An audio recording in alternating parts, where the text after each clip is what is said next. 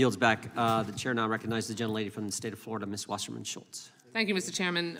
Mr. Williams, do you want to take about 30 seconds to respond? It won't even take 30 seconds, Congressman. What I would say is, if we're talking today about what's within Congress's powers and duties under Article 1 of the Constitution, one such thing is legislation. If Congress wishes to pass bipartisan legislation, either about the Federal Elections Commission or lobbying requirements, have at it. That is Congress's role, and work together and do it. I would support it, and I'm sure many people in this room would. Alas, our first bipartisan agreement.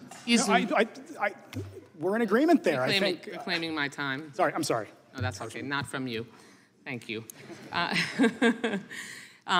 First, I want to thank you, Ms. Parker. As a victim of the Cesar Sayoc bomb package case, along with my staff, I appreciate your service and the work that you did in the Miami Bureau. Mr. Williams, you worked in oversight for a long time, as you noted, in Congress for the executive branch. You've seen it at its best and worst. And although the Judiciary Committee has issued subpoenas over unfounded accusations just 2 weeks into this Congress, I know I have serious concerns over their rush to judgment, like many other committee actions that are employed by Republicans for purely political reasons. But their move also clearly shows that when Republicans are in charge, they use the levers of power to weaponize government. So can you tell us some examples of congressional oversight that has been abused in that way? Well, what I will say, Congresswoman, is that when congressional oversight is abused, history doesn't treat it well. And none of us today are the judge or the guide, but history will be. And if, for instance, individuals are targeted, history will not be the judge of that if Congress is using its authorities to do so and overstep its bounds beyond the scope of its Article 1 authority. Thank you. And what can members of Congress learn from past examples of the politicization of oversight? I think past is prologue, and by recognizing that with a large platform as Congress has, it has the tremendous ability to harm people as much as it does to do good. And Congress ought to perhaps have that in mind when thinking about how to make government work better.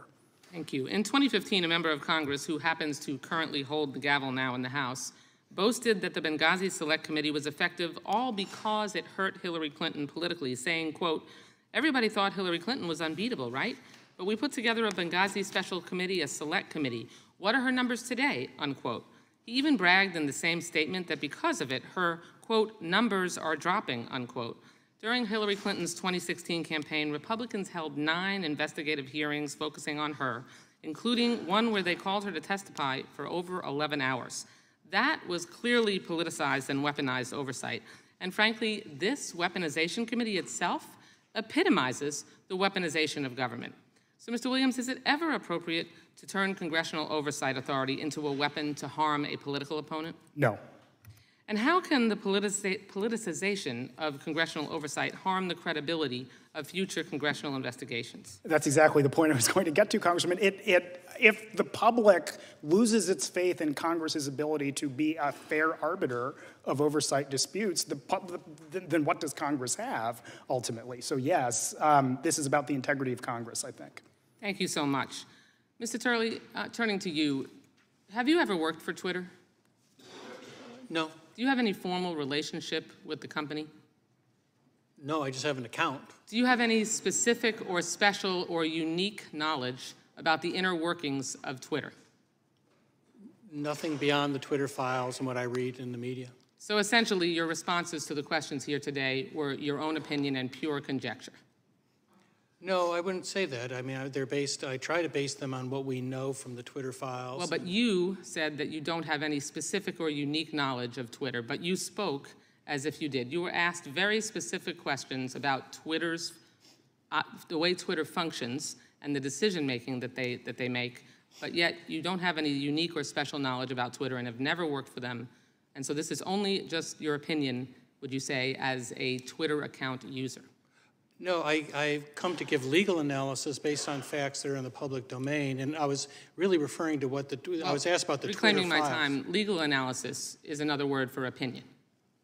I would think there is some distinction, but yeah, it ultimately is an opinion, but I believe the question to me was based on what the Twitter files show, and that was my reading of the Twitter files. Right. And again, that's another way of describing your opinion being offered, which was represented as unique and special fact, which you don't possess. Thank you. I yield back the balance of my time.